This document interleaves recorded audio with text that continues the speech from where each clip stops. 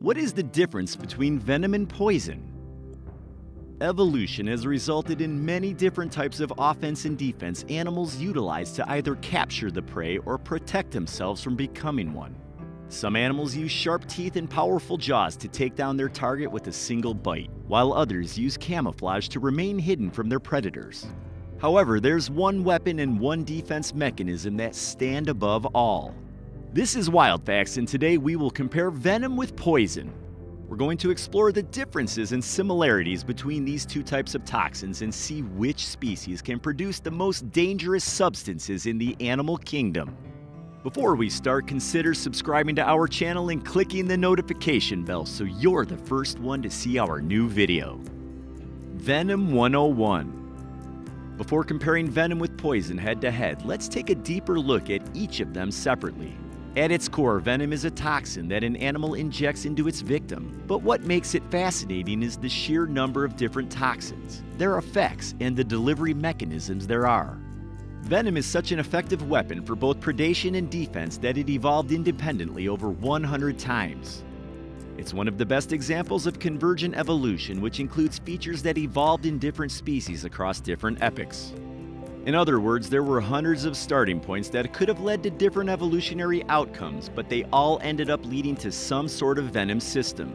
As a result, you can find venom in every animal group. For the most obvious example, we can take snakes.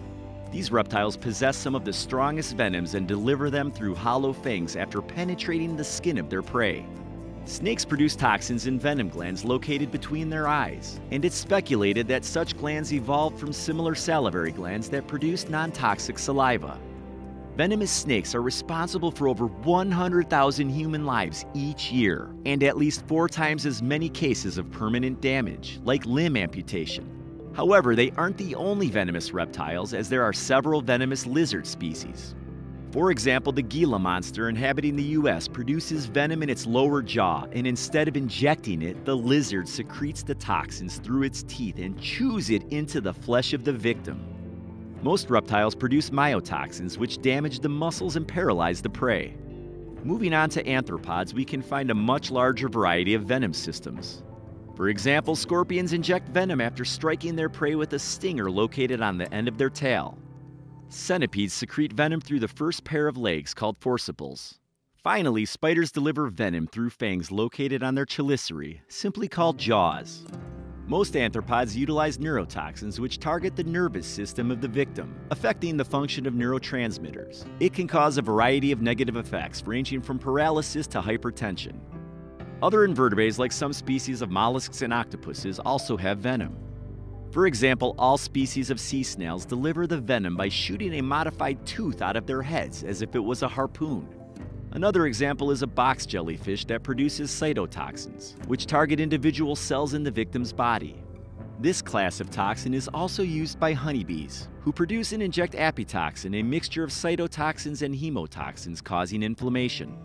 Returning to the water, we can find over 1,200 venomous fish species, injuring over 50,000 people each year. For example, stingrays have anywhere from 1 to 3 stingers, also called spinal blades. They secrete venom that's delivered to the victim after penetrating its body. However, most interestingly, even some mammals are venomous. For example, male platypuses have venom-producing glands at their hind spurs.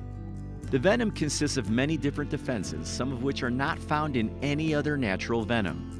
Before moving on to poison, it's important to know that venoms have an incredibly complex composition.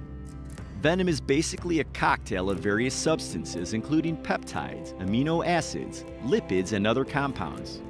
Most of these compounds aren't toxic on their own, but result in a toxin when produced together by the animal. Finally, most animals utilize a single class of toxins, but some, like the previously mentioned bees, combine more than one class of toxin. But what about poison? Poison 101. Poison is a toxin secreted by an animal that works by being ingested orally, inhaled into the lungs, or absorbed through the skin. Unlike venom, it's not used to attack the prey, but rather as a protection against becoming the prey. However, just like venom, poison is a great example of convergent evolution and is found in many different taxa, including both invertebrates and vertebrates. It results in a wide variety of poisons ranging in production, effects, and use across the animal kingdom. For example, species of soapfish have glands in their skin that produce toxins called gramistins. When threatened, soapfish secretes the poison through the skin in the form of a frothy, bitter-tasting slime, deterring predators hoping for a bite. On the other hand, species of pufferfish don't have poisonous glands but contain tetrodotoxin, one of the most potent toxins found in nature. It's over 1,000 times more potent than cyanide, and one average pufferfish can contain as much of it to take down 30 grown men. The most fascinating part is that the pufferfish gets the poison from bacteria residing in their guts. The bacteria require a special diet to produce the poison, so pufferfish raised in aquariums at home won't be poisonous at all. Moving on from the water, we can find many poisonous species of amphibians, most notably poison dart frogs. There are over 170 species of these poisonous frogs, most of them featuring brightly colored skin. Similar to the pufferfish, they don't have glands producing the poison, but rather derive it from a diet consisting of ants and termites. The poison composition varies from species to species, but includes some of the most poisonous alkaloids. For example, a single golden poison frog contains enough poison to take care of 10 adult men. As these frogs secrete the poison through their skin, just briefly touching it can lead to serious health problems. Another animal that's dangerous to touch is the blister beetle. It contains a poison called cantharidin. Touching this beetle, as the name suggests, causes blisters at the area of contact that start developing as late as 10 hours after contact. Those who, instead of touching the beetle, ingested it can expect the poison to cause kidney damage. Finally, even some birds are poisonous. For example, some species of pitohui in New Guinea have feathers that contain batrachotoxin, the same poison as some species of dart frogs in the Amazonian. Just like most poisonous animals, these birds don't produce the poison themselves, but get it from their diet. Now, let's see how poison compares with venom directly. Venom versus poison. The main difference between venom and poison is that venomous animals actively use toxins by injecting them into the victim by a sting or bite. On the contrary, poisonous animals use their poison passively, and their toxins are only dangerous when ingested, inhaled, or absorbed. As a result, venom is mostly used by predator species that are using it to hunt prey, while poison is a purely defensive mechanism that cannot be used for predation. Another difference between these two types of toxins is that venom is produced by the animal itself, while poison is usually derived by the animal from its diet. Also, venom is stored in the glands where it's also produced, while poison can be found in a wider range of organs, including the liver and skin. It's time to talk similarities. While venom is usually associated with predators, there are many animal species that utilize it for self-defense, just like the poisonous animals use their toxin for self-protection.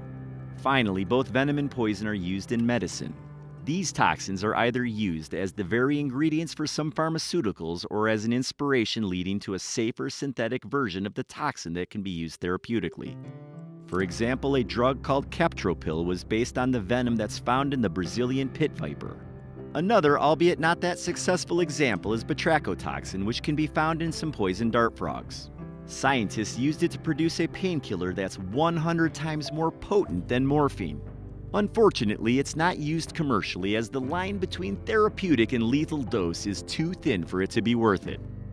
As you can see, venom and poison are pretty similar, and the main thing differentiating them is the method of delivery. That's it for today's video, and thanks for watching. Don't forget to leave your thoughts and suggestions for future videos in the comments section down below. If you enjoyed watching, subscribe to our channel and check out our previous videos. Until next time.